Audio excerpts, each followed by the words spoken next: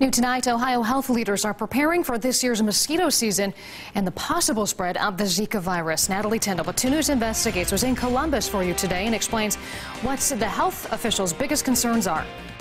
The point of this meeting was to run through what-if scenarios to make sure all state health leaders are on the same page if the Zika virus starts to be transmitted locally through mosquitoes. It's an urgent topic because there's a growing link between Zika and birth defects. The Zika virus is spreading across the Western Hemisphere in places like Brazil, Central America, and the Caribbean. There have been a few travelers from Ohio who have gotten the virus in other countries, but there have been no reports of disease transmission in the state. But state health leaders are preparing for that at this meeting. The Zika virus doesn't have much of an impact on most people who get it, but the reason health officials are so concerned is the risk it could pose to a pregnant woman's baby. We really do recommend that if there are women that are pregnant, where there's areas of ongoing Zika virus transmission, that they consider postponing travel if possible. The reason? Zika could be causing birth defects. The evidence is very strong to show that there's an association, and for that reason, even though we don't have a direct causal link, we want to make sure people are aware and can protect themselves.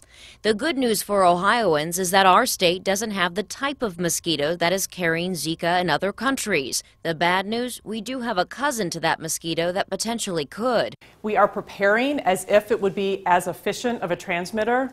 Right now, we don't know how efficient it would be in laboratory settings. It appears that it can spread the virus. The Asian tiger mosquito is what they're keeping an eye on. It's small and can be found during the day in most of Ohio. But the Asian tiger mosquito is very distinct.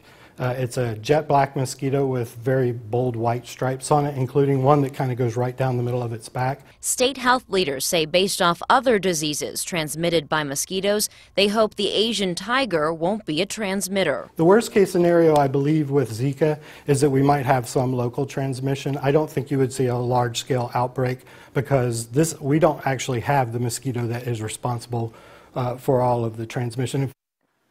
Now, besides wearing bug spray, these health and mosquito experts are asking everyone in Ohio to try to keep standing water off of their property after it rains over the next several months. This will keep mosquitoes from laying eggs. They specifically ask you to look at bird baths, grill and pool covers, and outdoor playhouses. Natalie Tyndall, 2 News Investigates.